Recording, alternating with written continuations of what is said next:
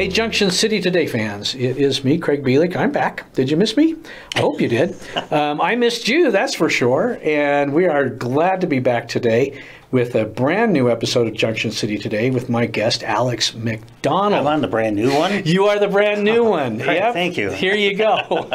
I've known Alex for a very long time, and he's a great guy. He is here today as a community board member representing Family Promise of Ogden. Now, if you watch the show on any kind of a regular basis, then you know a little bit about Family Promise. But because you're watching today, you're going to get to learn a lot more about Family Promise of Ogden. A whole bunch more. Yeah. A whole bunch more.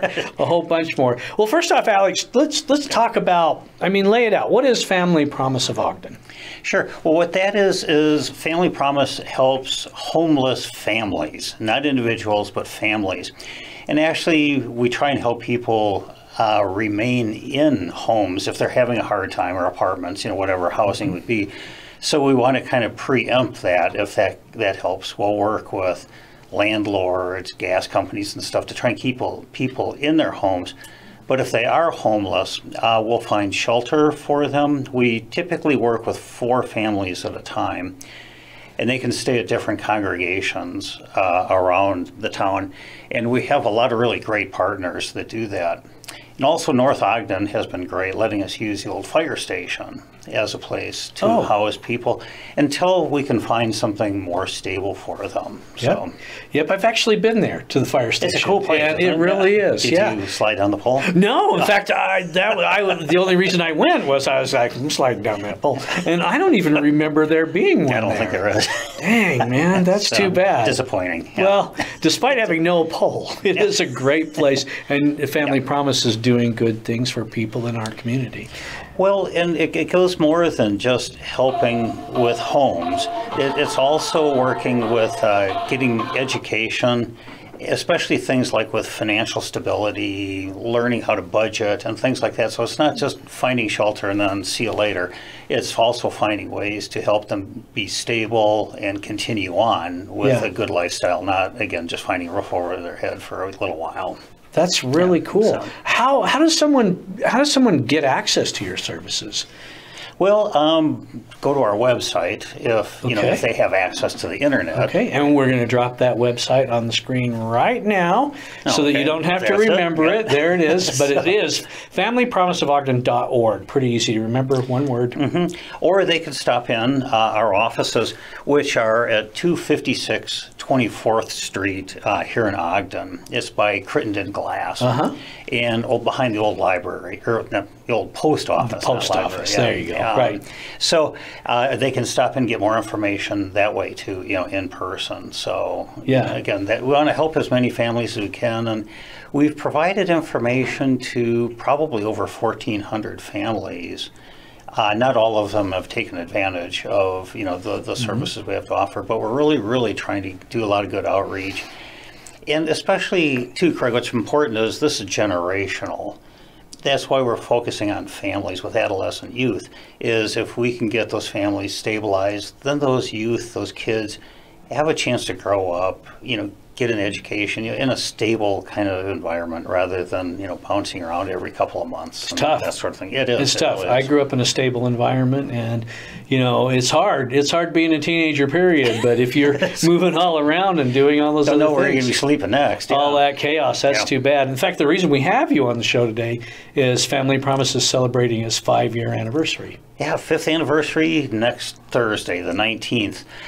We're going to have an open house and would like anybody watching today to come and join us. Oh, wow. We'll have refreshments and like to show people around and, of course, talk about what we've been doing in the community and helping out. So it's from 4 to 6. And again, it's at our offices at 256 24th Street, behind the old post office. Behind the old post office, exactly. Exactly. Well, I was reading through your press release right before we came, and 5 years is impressive. That's pretty cool that you guys have been out there helping people for 5 years. But the most important part was the numbers that were included in that press release, because you've been in business 5 years, but you have provided decades worth of service to people. Well, fortunately, I have that press release with me. There. But seriously, no, you're right, because it really works out to, these numbers are just astounding to me, too, so I have to remember. But over 9,500 nights of shelter, which, again, like you were saying, that works out to 26 years. If you figure out 365 days. So, I mean, those are... Don't make me do math. Don't make me do math. I've got a I'll take your word for it. But, I mean, otherwise, those people would be possibly sleeping in a van, sleeping outside in a tent.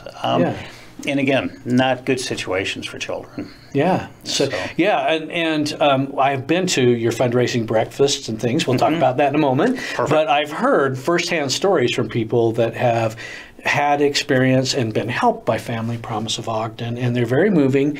And you have, unless you've actually heard it, you have no idea what it's like for these people and what you guys have done. Well, and what I really have to focus on, too, is two things. Is our director, Raquel Da Silva. She is amazing in all she's done. And actually, she was honored recently with the Athena Award. Oh, I was there. Yeah, you were there. Yeah. So yeah, very well deserving. Raquel has worked for various shelters in our area for the better part of 20 years, and she's done a fantastic job.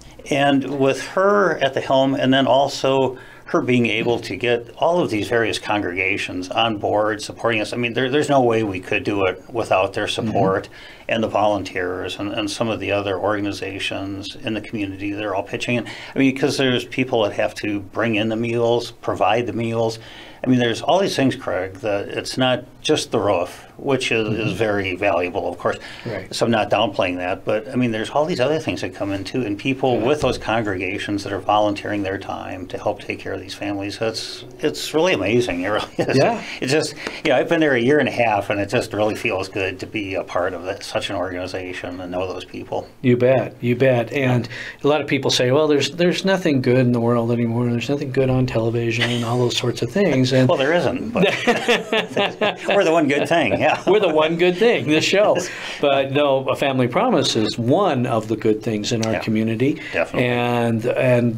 And we're aware, we just need people to be aware of it. Yeah. And the fact that you also out there can help. And I was hoping we could get to that before we close here, and sort of describe some of the ways that people can help Family Promise. Because I run into people every day. This is amazing. I run into people every day that say, I want to help. I want to do something. I work for a hospital and they want to make blankets, or they want to bring over clothing or something like that. And we're happy to accept that. Unfortunately, we do get quite a bit of it, and I always kind of say, hey, there's other sources that need these things. Sure. Well, and we can use, bottled water, canned food, personal products. Those are always, soap, all those types of things. We can always use those for our families, and those are expensive. Well, everything's expensive now, but I mean that really adds up. But it's such a need for all of these families. Yeah. So all of those types of things help, and again, volunteers to help bring in meals. I mean, that's something, it sounds simple, but it takes time away from your family, and we appreciate that and the things that you're doing, but it can just help so many people. It can be such a nice way to feel good about, like you're saying earlier, I want to do something good because it seems like there's nothing good going on. Yeah. So this is one way you can really help. Yeah.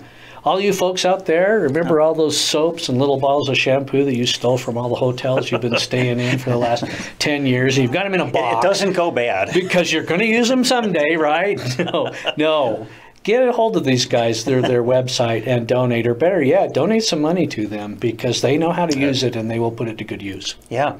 And if I could, just to let people know, too, we are having our annual Rise and Shine breakfast. Yeah. And it will be at the Monarch on 25th Street.